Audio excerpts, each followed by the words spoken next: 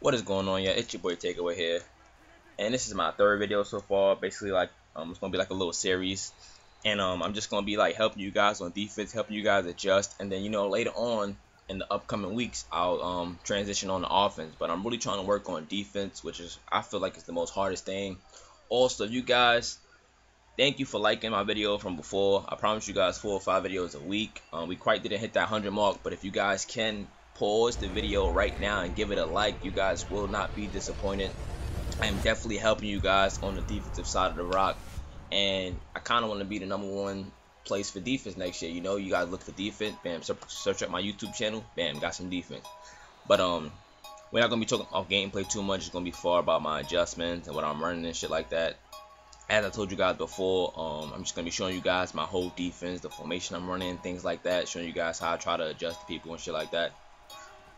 So just stay tuned, watch the whole video because you guys will learn a lot. I can assure you guys that you really will get better on defense watching my videos, because I done helped a lot of people get better on defense. So like I said, give this video a like. You guys support me if you watching my videos and things like that. Comment any questions, guys. Any type of question you guys want, I will answer them. Any questions. So into this gameplay now, the score is 14-6. I got stopped my first drive, and he scored, and then I came down the field and scored or whatever. So as you can see, it's 2nd and 13. Get a block shed, but he has great pocket presence, and he, gets out of the pocket. This game literally comes down to the last play of the game, the last play. So stay tuned. So 3rd and 1. Generically, I just came out running 3-3-5. Trying to play like a little sim. A little bit, just trying to keep my opponent, guessing or whatever, and it kind of works out sometimes, coming out.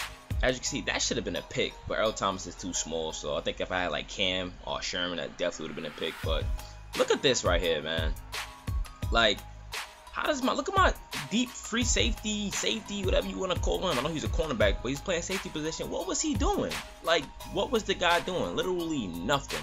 So right here we go into the 4-4 formation, and we try to put a purple, man somebody up, just trying to adjust his offense, because this dude offense was pretty good this game. I don't know if his offense is always like this, but I think he just had a good offensive game. Not to take anything away from him, but he played really good on offense. He dotted me up, and rarely made any mistakes. So right here, 1st and 10. Once again, we go into the 4-4 cover 3, and we just sitting here playing or whatever. Sorry, someone's calling my phone. But as you can see, we have him on 2nd and 3. We audible to the man coverage after this, and we're gonna show you guys what happens. So right here, bam, get a nice little hit stick, and then we audible to the man coverage right here, and just a great adjustment. Went to man coverage. I lurked the first 2 routes, and he didn't guard him because he figured that I was just gonna leave the post wide open, so had to add the little slow-mo. We jumped that, bam, he had the dude wide open in the flat, didn't throw it to him, and we finally got a pick, and I needed that right there.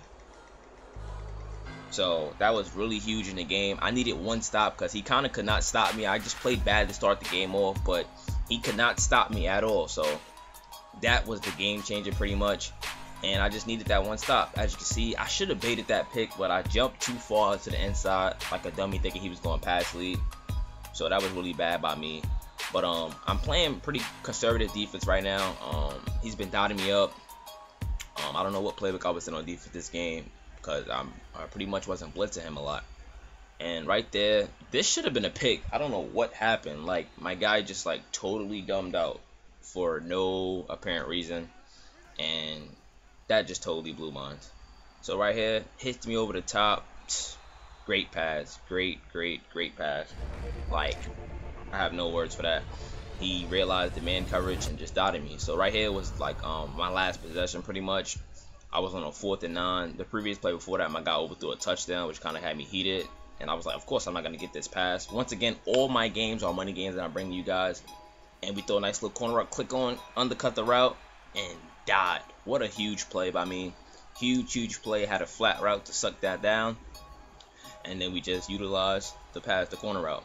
So right here, I'm thinking the game is pretty much over. But this defense I played was terrible. I tried to go for the SWAT, but this defense was really bad this game. Like, as you can see, I got a stop, which won me the game pretty much, but my defense was not on par this game. I got that stop that I needed. I feel like I get a stop versus anybody I play, but yeah, I played pretty bad defense this game. I'm not even gonna lie. Sitting back watching this game, it was very bad, but I remember this game very vividly because I was really nervous on the last play of the game. As you can see, it's coming up right now. He sits there, throws a pass right down the middle. I click on real quick, hit him at the 1 yard line, and then bam. So, alright, someone's calling me. I apologize for that. But I'm gonna cut this video short. He's about to get stopped. Thank you for watching. Leave a like. If you're new to the channel, subscribe. Until then, it's your boy Takeaway out. Peace.